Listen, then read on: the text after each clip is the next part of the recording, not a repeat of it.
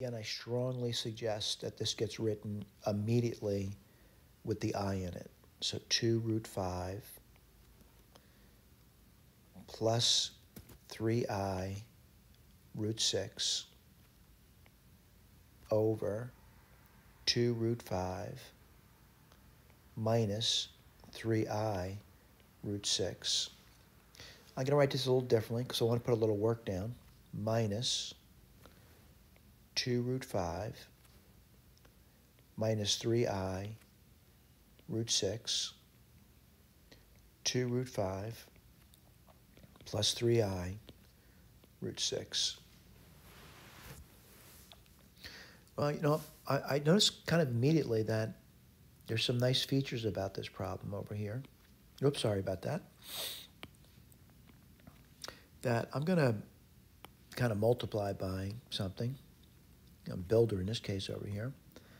And I'm going to multiply this one by 2 root 5 plus 3I root 6. And I'm going to multiply this one by 2 root 5 minus 3I root 6. I'm going to multiply the top by the same thing I'm multiplying the bottom.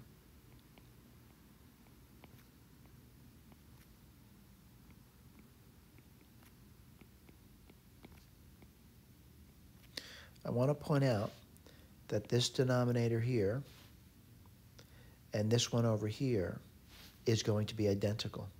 All right, they both involve a factor of 2 root 5 plus 3I root 6 and another factor of 2 root 5 minus 3I root 6.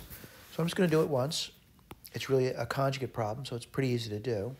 You can get 4 times 5, which is 20. And then you're going to get what? You're going to get, let's see, the middle terms disappear. And then you're going to get minus, let's see, 9 times 6, 54, I squared, which is minus 1. So you're going to get 74, all right? So I'm going to say that's pretty easy. Both cases, it's 74 in the denominator. That's done. I got to do this numerator business. And one thing at a time. I mean that sincerely. You do this. Let me do that. And that doesn't look too bad to me. I'll write it down for you. It's going to be 4 times 5, which is 20. And then you're going to get, let's see, you can get 6I root 30.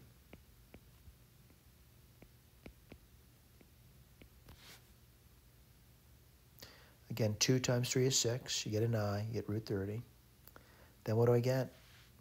I get plus 6I root 30.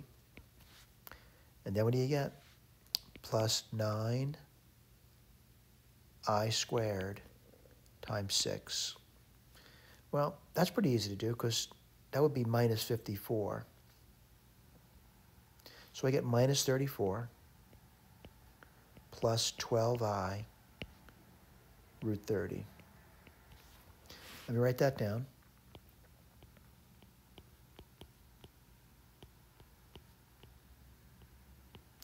Let me get rid of my baby arithmetic over here.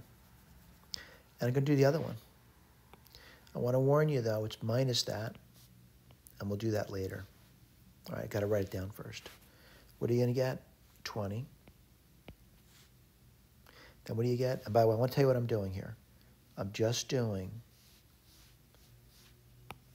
this part here. That's all I'm doing. So you get 20 minus 6I root 30 minus 6I root 30. And then you can get plus 9I squared times 6. Well, what do you get there? Well, let's take a look. You're going to get minus 54 and 20, minus 34. And then you get minus 12I root 30. I'll write that down now. So minus 34 minus 12I root 30.